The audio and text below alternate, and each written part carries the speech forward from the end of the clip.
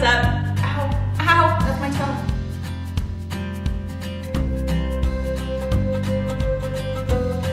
No, no, no, Lucas.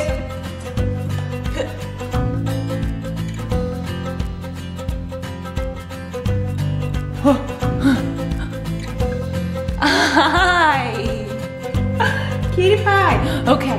Hey guys, what's up? If you're new here, my name is Taylor and Hey guys, what's up? Welcome back to my channel. If you're new here, my name is Taylor and I live in Central California. I'm a teacher, but today's video is going to be all about this little guy right here because we got a pup. And that's you. So this is Lucas. Lucas is a 9-10 week old Great Pyrenees. He is a solid 20 pounds of just pure, ow, teeth at the moment. So Great Pyrenees grow to be massive. They are really big dogs, and I love big fluffy dogs. And as you can see, his paws are massive. Show me your paws, boy. Show them. Oh, sorry, lipstick. So I threw up a Q&A over on my Instagram, see if you guys had any questions about Lucas, puppy training, all that good stuff. So I'm gonna go ahead and answer some of your questions while Lucas eats my hand off. Okay, question number 1. Have you ever trained a puppy before? No, I have not. My parents have had, I've had puppies growing up, but I never really trained them or even really realized what was going on. Hey, buckaroo. So this is me and my boyfriend's first time ever training a pup together, and it's been an adventure. We've only had this guy for 2 weeks. So no, have not trained a puppy before. Okay, next question. What prompted you to get him? So me and my boyfriend have been wanting to get a puppy for a long time, but we were in an apartment, and since I love big dogs, we couldn't really get a big dog in an apartment. That'd just be straight mean. And like I said, we've talked about different kinds of dog breeds, but a Great Pyrenees is the only one that we really agree on. And with that, we need land. So we're renting this house. If you haven't seen my house tour, I will put the card up here. And we finally have a really decent yard, like 2 big sides of grass, pool, and just lots of space inside because he is going to be primarily an indoor dog, but with outside room to roam. So once we got this house, we knew come summertime, once I had summer off, we wanted to finally jump in and get this pup. So that is what we did. So Great Pyrenees are typically found on ranches. They're great ranch dogs, really great guardians. My boyfriend was actually raised on a ranch and they have Great Pyrenees, so that's kind of how we know about Great Pyrenees. And I love his up at the ranch, so it was the one dog that we both agreed on. So that's why we got a Great Pyrenees. Next question. How did you decide on his name? So we decided on Lukas because Lukas in Czech means bright, and my boyfriend is Czech, so we thought a Czech name would be fun. And like I said, Lucas means bright, and Lucas here has some really bright, pretty eyes, and he's gonna be a very bright boy. So Lucas seemed like a good fit. Yeah? Oh. Okay. Puppy food. We have to get large breed puppy food because since he is such a big dog, they can grow too fast and that'll be really painful for their joints and stuff like that down the road. So we are feeding him a blue buffalo, large breed puppy, lifespan, something like that. I'll post a picture and I'll link it down below. So if you are interested in getting that. Next question. Where did you get him? Did you get him from a breeder, and how much was he? So we actually found Lucas on Craigslist. We drove up near Porterville to get him, which is an hour and a half from where I am. He was $400, and we just got him from a couple of ranchers who their Great Pyrenees had puppies, and they were trying to sell them. So that's what we got. He already had his first set of shots, so that was a really big plus for us. Did you want a male or female? So we originally wanted to get 2 female Great Pyrenees because we just thought, oh, that way they can have a friend, they have each other, and 2 girls will probably be tame. False. Big false. Females, I guess, are the alpha in this breed. So actually, a lot of people on Reddit said they will not even sell you 2 female Great Pyrenees because it's just way too much trouble. They're good when they're puppies, but then about that 4 to 6 month range, everything changes. And with the females being the alpha, I didn't really want to deal with that. I felt like it would just be too much trouble if I'm the one primarily home with them and it's another female and they think they're the alpha. I'd probably a major no-go. So we decided to go with the male. Next question. Is Lucas a chewer? So he likes to nibble, I would say. He likes to feel things in his mouth. It's not necessarily a chewer. Like, we've had shoes laying around here and he hasn't even like broken into them. He just kind of likes to chew on the rubber or like the shoelaces. I think he likes the way they feel rather than trying to rip things apart.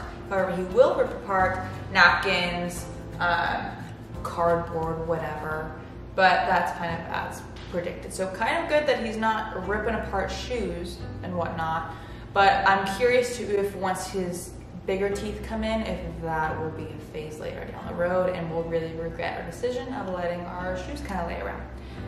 But we'll see when we get there. Next question. Has he had any of his vaccines yet? So Lucas has had his first set of vaccines. That was actually, he already had that done when he was a puppy with the old owners. So I'm waiting till tomorrow, actually, July 1st, to get his second round of shots. So he'll have a second round of parvo and all the other stuff that they do. Parvo is really bad in the area that I'm at, so we are not letting him outside at all, not even in the backyard, until he has all 3 of his parvo vaccines. And especially because we do kind of live out like by an orchard and there's other dogs and stuff that go around. So I don't know what's up in this fence and I don't know how the whole thing works, but parvo is just so deadly to pups that it's not worth it at all. And we have a pretty big house, luckily, so we're keeping him indoors. Next, does he shed a lot? At the moment, he's actually not shedding too much, but once he gets his adult fur, he's gonna be shedding like crazy. Like, we're gonna need the little Roomba to go and pick up all his fur. Very similar to like huskies, how they shed. Like, we should be brushing him once a day, which I am starting to do now just because I really want him to be used to the brush by the time he gets older where we have to brush him every day. But he does have very thick fur. That's kind of what makes him different from like an English cream. My parents used to have an English cream golden retriever. Ow, okay, play with that. Next question. Ah! Hey, chill out. Chill out. Thank you. When are you inviting us over to play with the puppy, girl? Real soon, once he gets all of his shots. So, do you have any training plans for this sweet little guy? Training plans, we're gonna try and take it easy and just see what we can do on our own. Great Pyrenees are very stubborn, so we might have to go to some sort of like official training when he gets a little older, all of his shots and stuff like that. But for now, I think we're gonna try and just keep it just us. So training basic commands. And I also heard on like the Great Pyrenees like Reddit forum to have like an emergency word. So the example that one person gave was pronto, and teaching them that when you say this word, it means drop everything and come over. So while you're training them with like sit, lay down, stay, those simple commands, you're giving these little treats. But for the big emergency word, you're giving like strips of bacon. Like they know that if they drop everything and come to you, they're getting a great reward. And this is very useful for an emergency situation, say that they get off leash. Because they are super protective, those ranch dogs, they can just take off and run. Or if they catch a scent, man, they are gone. So teaching them that emergency word can be a really big help, or a difference between a life and death situation. So I think we're gonna try and do that as well. I don't know what the emergency word will be yet, but yeah, for now, we're working on training on our own. You are crazy. Okay, does he have a favorite toy yet? Primarily with household objects or body parts. You love hands and feet. You love hands and feet, despite all the toys that we got him. Moose, duck, Snuggle Pup. But other than that, I would say that he likes duck here.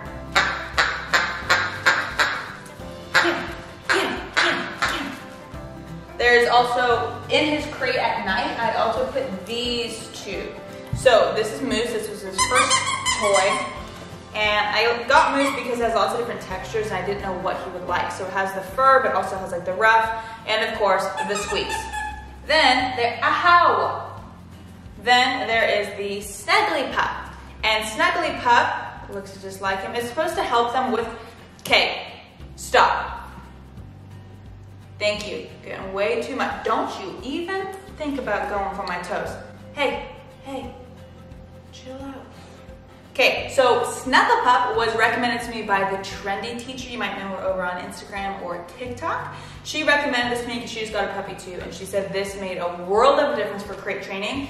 It comes with a little mini heart that you put inside that has an actual heartbeat. So that way they feel like they are next to their little brothers, sisters that they just recently had to leave, and they don't feel so alone. So that came a little late. He's been doing wonderful with crate training, so we didn't necessarily need him. But I really like him for situations whenever I'm trying to leave, because this little guy has pretty big separation anxiety, especially because he had to go to the vet and stay overnight for 3 days. And that definitely hurt the crate training a little bit. Can you come back in here? Sorry, I know I just told you to go away, but I want you like in the video. Okay. But before we got Snuggle Pup, he really liked this little guy. This was one that actually, this was a stuffed animal that one of my students actually gave me. And I think he likes it because it's similar size, I guess. So small, but similar to size. So those are kind of his faves. Another one that I recently got, I can't find it. It's like a rubber ball that you put treats in. So he likes that, and that keeps him pretty occupied. But for the most part, he really just likes hands and feet. So now we'll go back into crate training. Crate training, this guy has been pretty good for the most part. First couple nights, he just slept great. he would whimper like once every like 2 hours, but once I kind of put my hand down or just say like, you're okay, then he would like roll over and go back to sleep. And in his crate, I always kept this guy and Moose. That way, if he wanted to play and bite stuff, he had this thing to go to, or this one to snuggle up to. And I feel like that was pretty good. Now I keep the Snuggle Pup in there. And whenever I leave to go to like the gym or something during the day, I will turn the heartbeat on. That way he has some like comfort in that. And I will also put one of my t-shirts or something in there. So hopefully he has that reassurance that I'm coming back. But like I did mention, he did have to go to the vet for like 3 days overnight because someone found a grape under the couch. I don't even know how old that grape was because we haven't had grapes in the house. So he found a grape. And I didn't know if there was 1 grape or 2 grapes. I mean, definitely wasn't a whole handful of grapes, but I knew it was 1 to 3. So I freaked out because if you don't know, grapes are super toxic to dogs and they don't even necessarily know why. Some dogs have terrible reactions, some are okay. And they don't know if it's like the pesticides, the skin, the actual inside of the grape.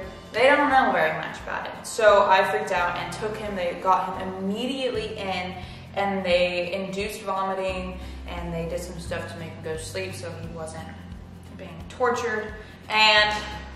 But as protocol, they had to keep him overnight for 3 days. It was brutal because he had just been with us for like a week, and I felt like a terrible dog mom. Like, I literally had you for 4 days and you're already in the emergency bed. Hey, make a smart choice there. Make a smart choice, bite your own foot, thank you. But because he had to be, I'm pretty sure, in a crate all 3 days while he was at the vet, it's made crate training here a little more challenging. He's definitely more like freaked out. Also, car rides are now difficult when car rides used to be no problem at all. Now he gets all nervous and he like wants to be on me because now he thinks he's going to the vet. Understandable. So now I'm trying to take him to like go visit dad at the gym, to go to Starbucks. Today we went to Starbucks and he had his first cappuccino. So I'm trying to get him to realize again that car rides aren't bad and not be so anxious, which I think is working pretty well. Crate training is getting back to the norm too. Just gonna take a little time, but now he freaks out even more whenever I leave, and that makes it really hard, I feel like. At first, whenever I left, I would try to keep him out here because I wanted him to have more space, and that didn't work. He started doing some barks that I've never even heard before, sounded like a chicken. So then I decided I have nothing to lose. I'll try putting him in his crate, and I think that was just way more calming. I would come home and he was sleeping instead of freaking out and howling, so I think that's a good sign. So I'm gonna keep putting him in his crate. As far as when it comes to me going back to school and teaching again for like 7-8 hours, I don't know what to do. I would love to get him to not freak out and be able to like have this living room space, but I don't know if it'll end up going that way. So we shall see. Next question. How is potty training going? Okay, so potty training has been a little bit of an adventure. I have those reusable grass pee pads because I know that he would play with just the normal blue ones, and the grass ones I want him to be used to. I think it'll be easy transition to once we can take him outside to go potty. So we've been using those for the most part. Pretty good. He always goes number 2 on the grass, besides the rare occasion when I think he's like more just rebelling against us. So it's interesting. I can tell how the potty train is going to go first thing in the morning, because first thing in the morning, if he gets it right on there, he's good the rest of the day. If he decides to be stubborn and go somewhere else, then it's like, okay, this is going to be rough. But I would say that he's actually getting used to it pretty well, especially for, again, being here for 4 days, going to the vet for 3 days, and being back. So for the most part, he's doing pretty good. Pup life, the most frustrating times of the day are first thing in the morning and right before bed. He is like a child. First thing in the morning, all he wants is to eat my hands and feet, and occasionally will attack my hair. So that is zero fun. And then once I feed him, he'll kind of calm down a little bit, but he still is just riled up and wants to play. No toy will suffice, and it's just brutal. So sometimes I have to like play dead, pretend like I'm sleeping, and then he'll leave me alone for a little bit. Occasionally he'll come like pounce on me, or he'll sit like in a random corner and just stare at me and be quiet, so that I automatically peek up to see what he's getting into, and then he makes eye contact and he charges me. So it's pretty funny, but also pretty scary because I know he's going to bite the heck out of my hands. But I do have to remember that I just have to put up with his biting and him being a major puppy for about 15-20 minutes, and then he'll nap for about an hour. So it's like an hour of sleep, 15-20 minutes of torture, an hour of sleep, 15 minutes of torture, but you're adorable. And this is why they make you adorable, because otherwise you're just a big old pain in the butt. Okay, well, it's about nap time, so I think he's done with my talking. We need to go take a nap. So if you like this video, please give me a big thumbs up, subscribe down below, comment if you have any questions, and maybe I'll make a part 2 to this video or an update or something like that as he gets a little older. Yeah. Alright, well, I'll see you guys in the next one. Bye, guys.